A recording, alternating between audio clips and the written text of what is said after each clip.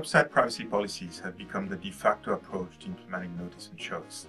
The idea that users should be able to obtain information about the practices of websites they visit and be able to make meaningful decisions on that basis.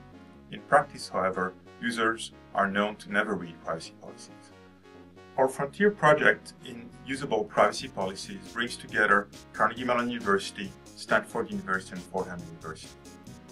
The goal of the project is to see to what extent we might be able to use computers to semi-automatically extract information from privacy policies.